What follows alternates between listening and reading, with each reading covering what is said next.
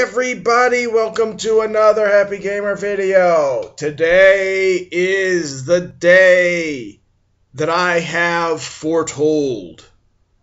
In my Tyranid Hiveguard video, I told people that they will have to wait for some love until the Dataslate comes out because they don't really seem to have much of a place in the main codex. Well, guess what?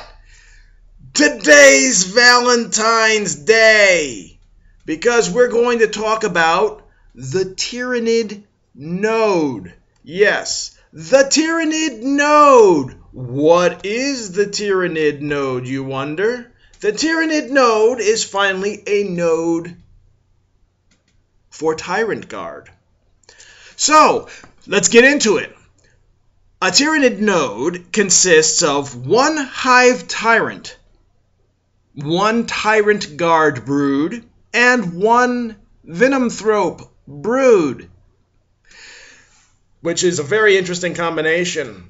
But this is everything we've been talking about, where you just want your monster tyrant walking across the table and their support units just keeping him alive. This is the unit for you. So, the restrictions for this is that the unit of Tyrant Guard must include 3 models. The Hive Tyrant cannot be equipped with wings. This does not work with Flyrants, because it would be pretty silly and he'd fly away from his Tyrant Guard. So, what do they get in exchange for these restrictions, you ask? They get Command Node.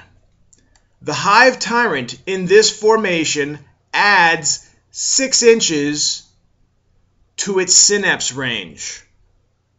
So this is really the kind of swarm leader, where he's going to be the center of the army and everybody else will be around it, because you could imagine if they take Synaptic Linchpin, which I believe is the main one, the default psychic power, which already gives him an 18 inches. This then makes it 24. Very nice as a standard. And then I believe you can still work on getting, there's one more power that increases it by another D6, so that you can get up to 30 inches. The Hive Norn Crown, or the Norn Queen Crown, which also adds another 6 inches. So that's 6, 12, 18 inches right there in bonuses. 6 inches from this, 6 inches from Synaptic Linchpin, 6 inches from the Norn Crown. That's 3 6 inches, plus the ones that they get. So, very nice. This is the one people have been looking for if they want their nice Uber Tyrant. Now, for those of you this one of the rules, that's it. We're done. Bye. For those who want to read the fluff on top of that, I'm about to make you happy right now. Here we go.